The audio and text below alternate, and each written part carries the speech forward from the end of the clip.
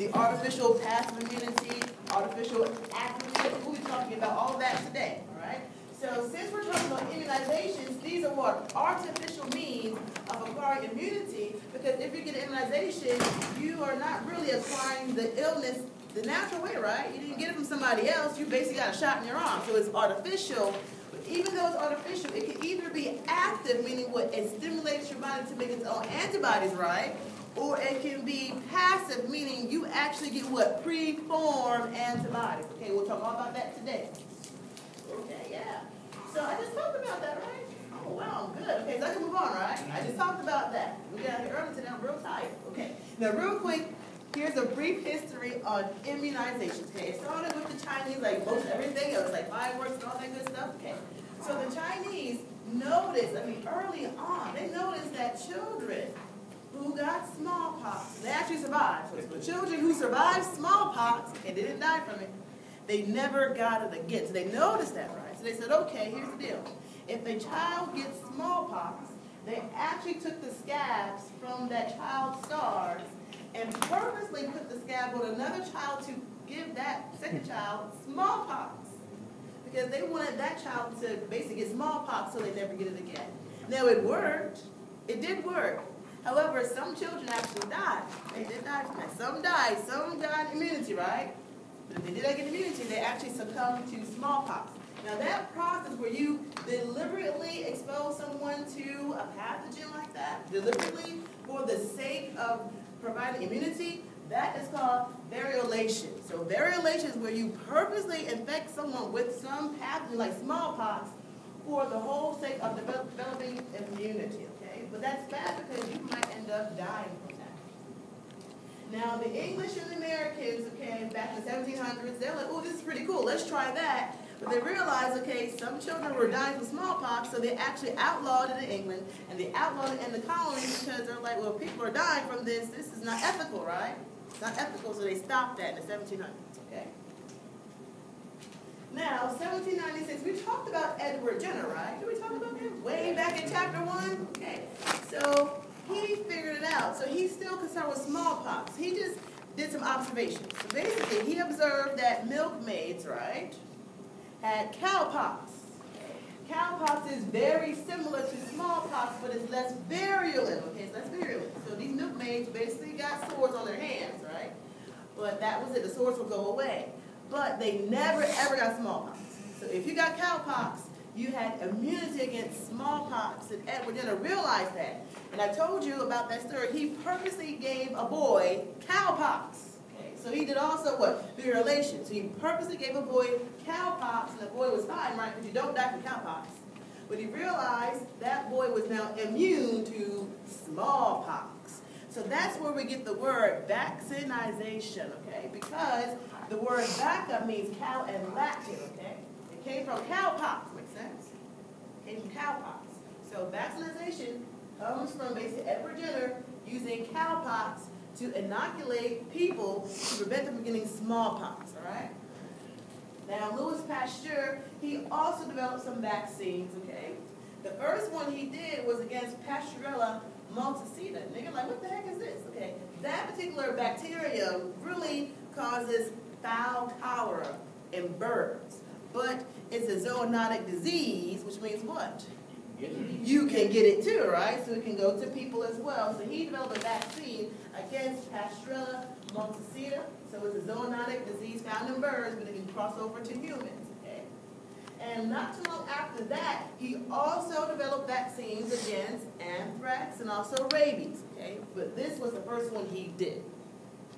Now, not too long after that, people realized that you can actually use antibodies to give people immunity. So right now, Pasteur and Jenner, they use actual organisms, okay? They use organisms to stimulate immunity.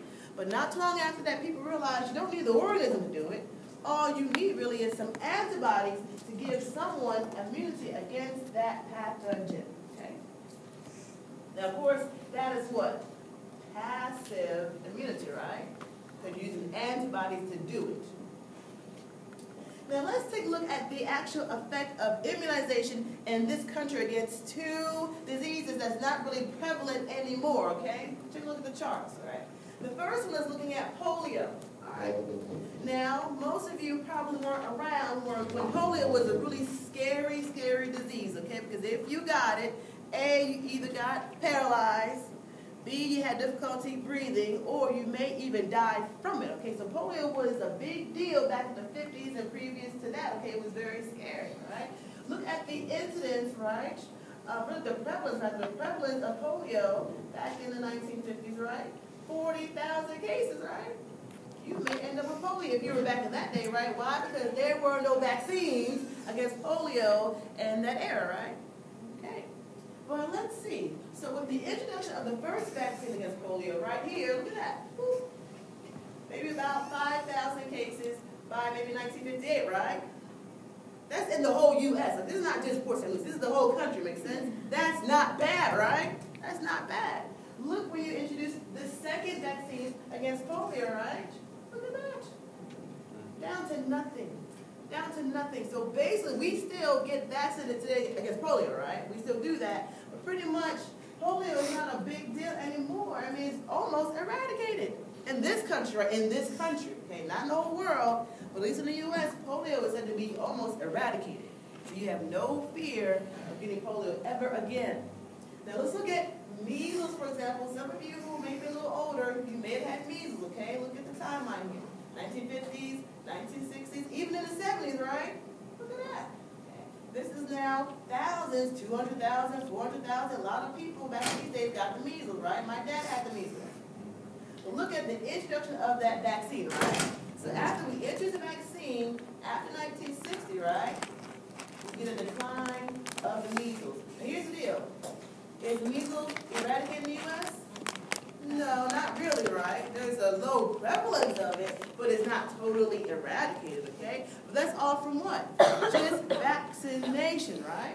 That's it. It's a big deal. It works. I had it in 65. Oh, gee.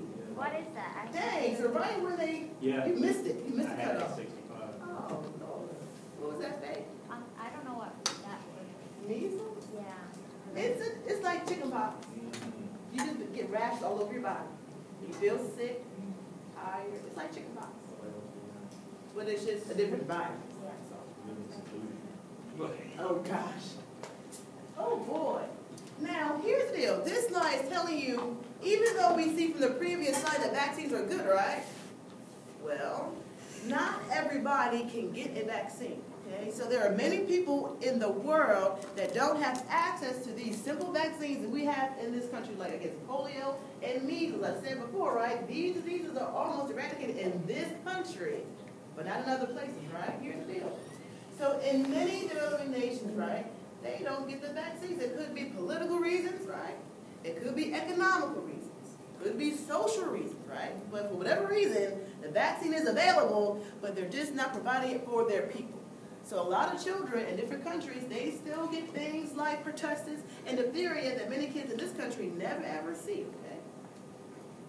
Also, some pathogens we just don't have a vaccine for, like HIV, right? It's been almost 20 years, right, since we found out about HIV, and as of today, there is no vaccine against HIV. Now, the cold virus has been around for forever, right? And there's still not a vaccine against cold virus. You know why? Well, it's always changing, right? Because viruses have a tendency to always mutate their genome, which means you may have a vaccine against the cold virus, but next year it's going to be different anyway, and that's why you need a whole new vaccine. So in other words, that's why you need a flu shot every single year, because the flu virus is changing its genome every single year. Now, with the deal with, not influenza, the deal with the cold virus, there are 200 plus viruses that can actually cause the cold. Which means you need at least, right, minimum, right? Minimum you need at least what? 200 different vaccines against every type of virus that could potentially cause a cold. So that's not going to happen, right? Not going to happen. Down here is talking about vaccine-associated risks, meaning A, the cost, meaning the financial cost to actually develop, research, produce a vaccine, right? It's very costly. And also the medical risk, meaning some people can actually react to that vaccine, right? Which may cause a potential lawsuit, which means that company loses money, right? Because of that, vaccine business is not big business, right? Drugs, yes, drugs is big money, but but not really vaccine development, okay? All right, let's go through the different kinds of vaccines. First, we'll talk about active immunization. When we say active, what does that mean? Making antibodies. Your body is actually making antibodies against that antigen or actually the pathogen. Very good. Real quick. First one is attenuated or basically a live vaccine. Yeah, okay. So attenuated means it's a live vaccine, meaning the pathogen is there and it's alive. Okay, it's functional, right? But it's been weakened. So attenuated means that pathogen is in a weakened form, but it has the potential for making you sick, depending on who you are. Okay? Let's see, blah, blah, blah, talked about that. It can cause a mild infection, okay? Now, it's good to use an active microbe because an active microbe can actually do what in your body? Thrive. What's that? Stimulate. Thrive. Say it louder. Thrive. What do you mean by thrive? Live. What do you mean by live? Colonize. So grow, right? Multiply, reproduce, right? So if the microbe is alive in your body, it's going to do what? It's going to multiply, which means it's going to give you a stronger immune response. Makes sense? Because it's actually thriving, meaning it's multiplying in you. Got it? So it produces a very strong immune response.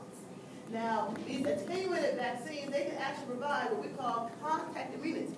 Now, contact immunity basically means that, right? In other words, you get, for example, the flu vaccine that was attenuated, and you came down with a case of the flu.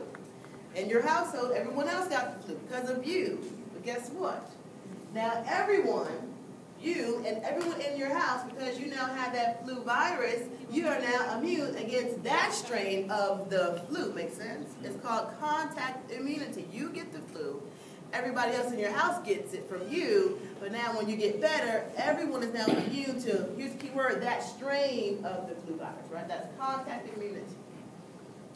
Now, these they're modified or weakened, let's say weakened, right? Because they're living, right? But they're weakened, okay? They may have enough residual activity so that you may get sick. So someone last class asked me, with the flu virus, you get sick, what happened? Well, it was an attenuated flu vaccine, which means that virus was still somewhat active and it has the potential to come back in full force to actually give you the flu. Get it? When you get immunized against these viruses, do they tell you if it's attenuated vaccine or not? They should. Right. That would be nice. They are supposed to give, every time you get a vaccine, they're supposed to give you a little handout about your vaccine. Is it attenuated or inactivated? If you don't get a handout, you should ask for it, but they normally give you a handout whenever you get a shot, literally. And then you just have to read it. They may not tell you. You just have to read it for yourself, and it will say attenuated or inactive. It will say that on your sheet, okay? So ask for it. Ask for your sheet. Got it? They don't give it to you? No. They're supposed to. No, we get vaccine at work, every 2 or 3 times a year, and we never get paid. Yeah, I just got the cervical cancer one, I think. They didn't give you a paper. You got to ask for it. You got to ask for it. Every vaccine has a little, I think it's made by it's like the FDA does it, right? It's the FDA. So every vaccine has an FDA document that you are supposed to receive, and it tells you all about it. In other words, this is why you need it, because you may have a bad reaction to that vaccine. For real, you may have a bad reaction to it, which means you got to call that 1-800 number on that piece of paper. Makes sense?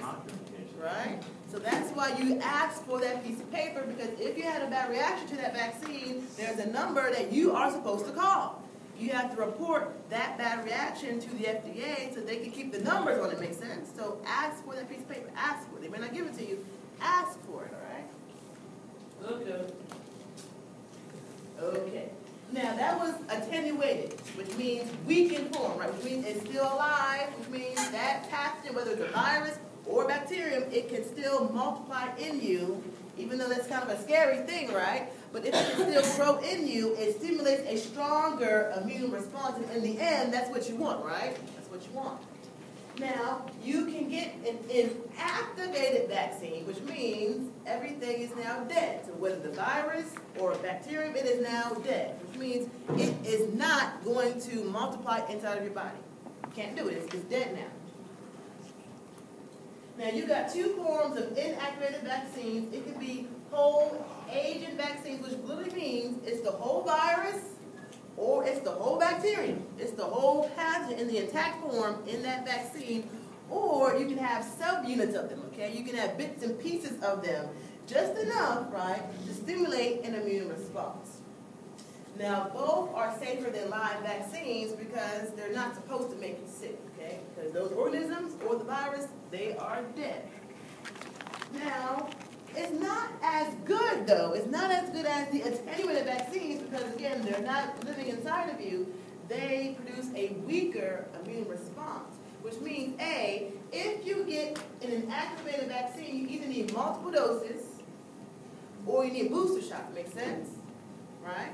These guys still make your body develop antibodies, but again, since those microbes or the virus is not actively growing inside of you, you need multiple doses or booster shots to stimulate the maximum immunity. Like the Hep B. Hep B or even DTaP, tetanus, you gotta get booster shots. All right. Now, because they're not very useful to stimulate a strong immune response, sometimes they can take adjuvant, okay? So some inactivated vaccines, they will contain adjuvant. And again, on that piece of paper, they will tell you whether your vaccine has an adjuvant. Now, an adjuvant is simply a chemical that helps to stimulate your immune response. So why am I telling you this? Because sometimes adjuvant can cause a bad reaction too. These are chemicals. These are chemicals that kind of help boost the vaccine's potency in your body. And that piece of paper you're supposed to get will tell you whether there's adjuvants in there or not. If you have a bad reaction, for example, it may be due to the adjuvants in the vaccine and not the vaccine itself. Make sense? So adjuvants are chemicals in inactivated vaccines that help stimulate the response in your body. Now, toxoid vaccines are simply that. They are vaccines against a toxin. Now, some bacterial diseases, it's not the bacterium that you're afraid of, it's actually the toxin that it makes that takes you out, like in diphtheria or in tetanus, right? It's all about the toxins that those guys are producing. Now, toxoid is basically an inactivated toxin. Okay? That's all that it is. You take the toxin from the bacterium, and then you heat treat it, so you basically inactivate the toxin. And at that point, it's called a toxoid, and you use the toxoid in an actual vaccine. Now, you inject the toxoid into your body, and your body will make antibodies against the toxoid. But just like with the inactivated vaccine, those toxoids are not what? They're not replicating in your body, makes sense? Which means they also stimulate what? A weakened immune response, right? This is also why if you get a toxoid vaccine, like the ones that have them up here, yeah. So against tetanus, right, your tetanus shot or your diphtheria shot, basically DTaP, we'll talk about that in a minute. You need boosters of them, make sense? In other words, whenever you get a vaccine that stimulates a weakened immune response, you need booster shots, right, to get the maximum immune response. Why? Because they're not growing in you, got it? That's taking on pictures. Does it make sense so far? Some of y'all look bored in here, trying to help you. Okay.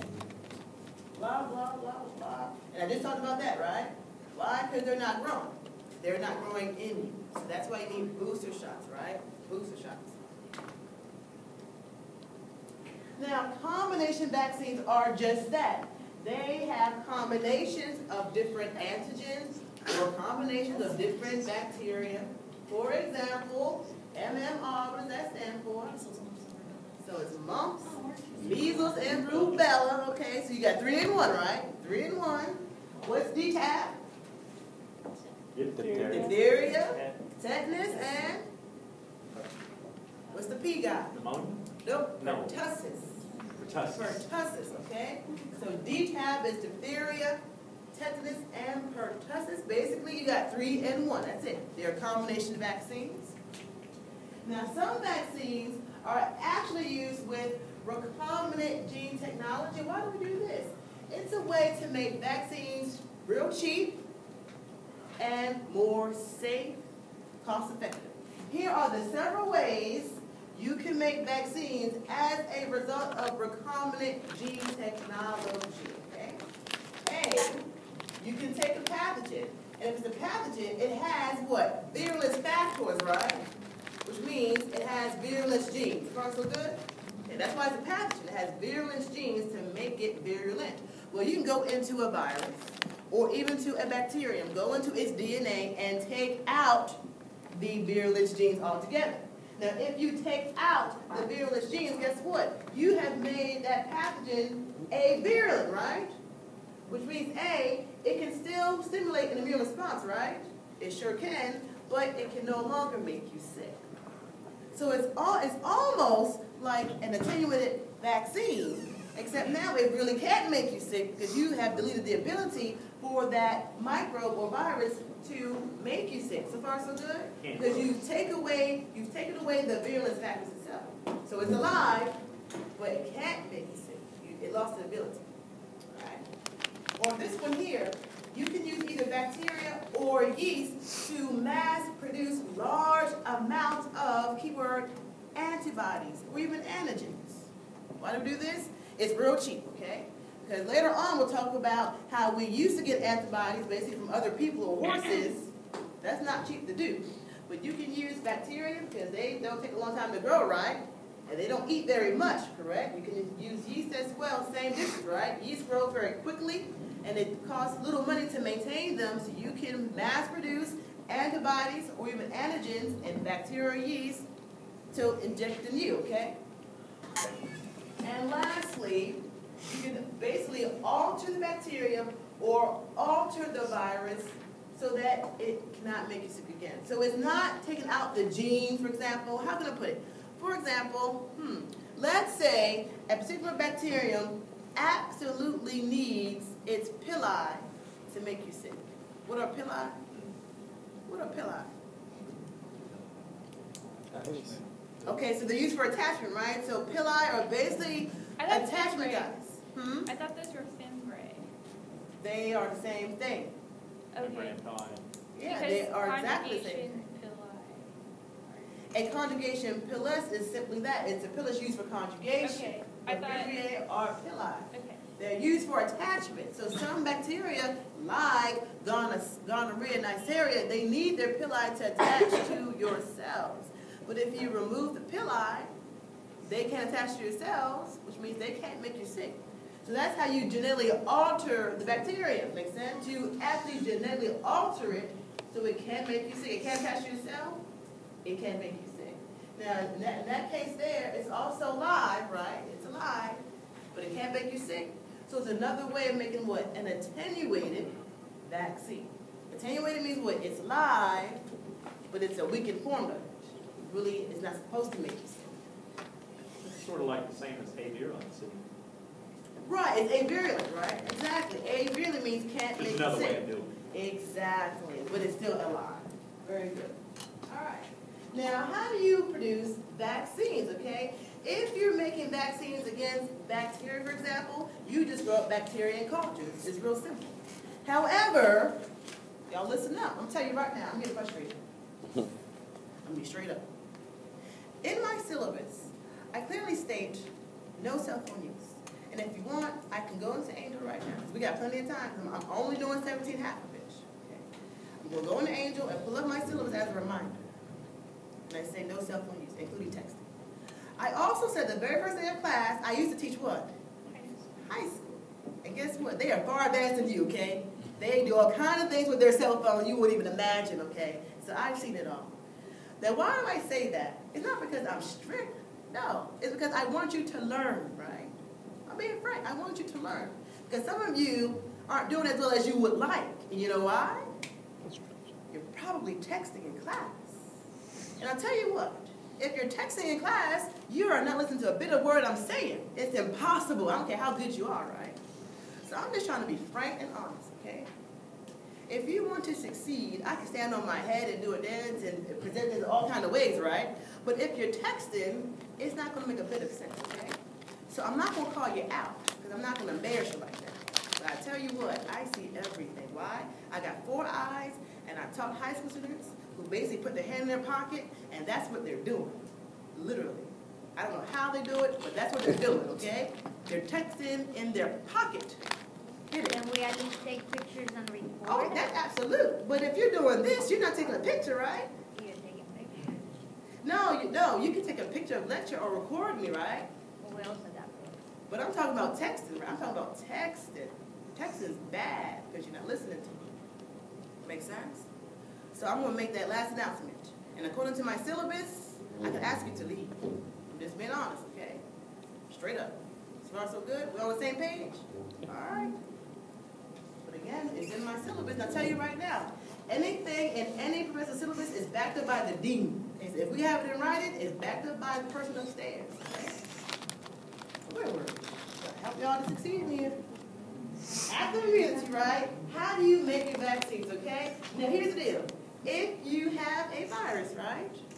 Viruses cannot grow outside of a cell, which means you need a cell to actually grow that virus in order to do what? Make the vaccine against it. So many, many viruses are propagated in eggs. Okay? You learned that, I think, in chapter 13, correct? You use eggs to propagate vaccines for viruses. But here's the deal. If you are what? Allergic to eggs, right? You can never ever get a vaccine with a virus that was actually propagated in an egg. Because you're going to react to the egg proteins in that vaccine. And that's not good, okay? So if you're allergic to eggs, you better tell your doctor that, right? Because they know which vaccines have been used with eggs. They know. And you don't want to get that because you can go into anaphylactic shock, literally. Literally. All right. Now, why am I showing you this? This is basically the CDC's recommended, right? In other words, you don't have to, right? You don't have to get immunized. But this is their recommended immunization schedule, okay? But what's the take-home message here? You're like, why am I learning this? Basically, if everybody, right, were to follow this schedule in terms of when to get all their vaccinations, correct? We basically develop something called herd immunity. That's H-E-R-D, okay? So in other words, if everyone follows this schedule in terms of when you get your immunizations, we actually develop something called herd immunity. What is that? Herd means what? Community, group of people, animals, right? So if more than, let's say at least, if 75% of the population is immunized against one pathogen, then basically everybody, the other 25% that never got immunized, they also benefit. Does that make sense so far? Now why is that? Let me ask you that. Why is that true? If 75% of people in a given population are immunized against some pathogen, then the other 25% are also protected, even though they never got the immunization. Okay? because the people who got the shots never got the disease, so how can they pass it on, correct? More than that, you're right. So you're on the right track. So Faye said the people who got immunized, they never get the disease, and they never can pass it on. But more than that, let's see, Israel? Is it because it just stops there? What do you mean, what stops there? Like the virus or the pathogen just stops for those people that have been immunized? You're on the right track. So think of it this way. If 75% of people are immunized against a pathogen, it's really hard for the pathogen to find a what? A host, right? It's hard for the pathogen to find a host, which means now everybody gets the benefit.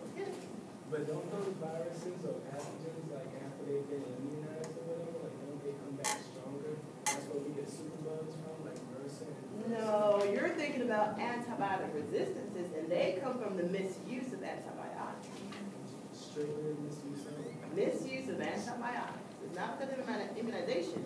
It's due to misuse of antibiotics. They just get more stronger against antibiotics you've been misusing in the first place. Tabby? I'm sure I'm not going to say this right, but what is varicella zoster? Varicella is the It causes chickenpox and shingles. And There is now a vaccine for it. Not back in the day. I never got it. It wasn't there's available. I've never had chickenpox either. Well, you should get that vaccine. Oh, you don't want chicken pox. She's lying. Okay. Mama said you've had it, so you're okay. I'm telling you, if you never had chickenpox, you need to get that vaccine. I'm telling you, you need to get it. It's worse on you. If you're an adult, it's 3 times and it's 175 a pop. What's that, Faye? The varicella vaccine, I just got it. You have to do it if you're an adult 3 times, so you get it every 3 months. And then your insurance won't cover it, which is ridiculous. It's 175 a pop. But it's worth But it. it's worth it. It's worth it Especially if you because travel. it's worth it because that virus as a child causes chickenpox, which is mild, but as an adult causes shingle, which is a nightmare. Yeah. It's a nightmare. It's very painful and it lasts a very long time. It's a very painful disease as an adult. So you should get that vaccine. Even though it comes out of pocket, you should get it. Because you don't want to get shingles. You don't want that. It's a very painful disease. But do we understand the concept of herd immunity? Yes. So this is why Yeah. we should all kind of follow our little schedule so that the other 25% who don't want to do it, they get protected too. Martine? Let me see why. Do you think if 75% of the population get the vaccine, that means that will make them more resistant to the pathogen, right? Say the last part again. If 75% of the population get the vaccine, that means they will be more resistant to the. No. And same thing as Israel was saying, when you think about resistance like MRSA or VRSA, that's against antibiotics. That's something totally different. We're talking about immunity in your body. That's a whole different concept altogether. This just means if many people in the population are immunized against, let's say, chickenpox, right? Then you hardly ever see chickenpox anymore, right? So basically, think of it this way. Chickenpox used to be a very common disease not that long ago, right? Not that long ago. I had chickenpox. If you were a kid back in the 80s, you got chickenpox, right? But nowadays, children don't get chickenpox anymore. Why? Because they have all been what? Vaccinated, and it's harder for that virus to find a host, which means it's still around, right? You just hardly ever see it anymore. Make sense? So it's called what? Herd immunity, because now children get immunized against chickenpox where we did not. We got it. Look at it. Still got scars from it. All right. Now, what is this one showing? It's real